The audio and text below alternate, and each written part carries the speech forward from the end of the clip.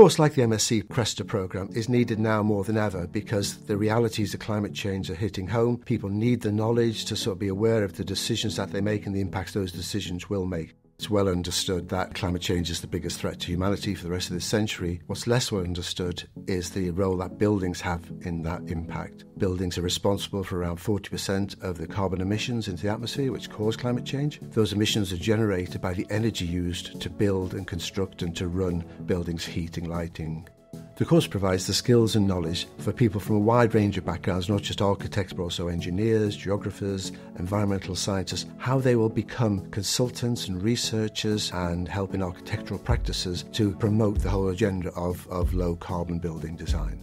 As an architect, I've always been interested to reduce the environmental impacts of the buildings, and the MSc CRESTA provides me the best learning when it comes to sustainability and environmental resilience. What I most enjoy about this course is that it prepares me with practical skills. We have workshops for building performance analysis, architectural field trips, and learnings for sustainable strategies and concepts. Since the MSc CRESTA course started about 13 years ago, it's always been an international course. We've attracted students from all over the world. The tutors who teach on the course are also international.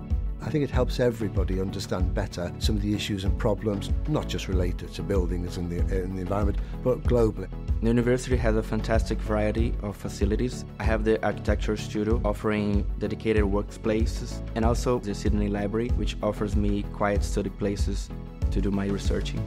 After finishing the MSc CRESTA course, the graduates go on to become experts in architectural practices and environmental consultancies, and sometimes they go on to become academics as well by doing research.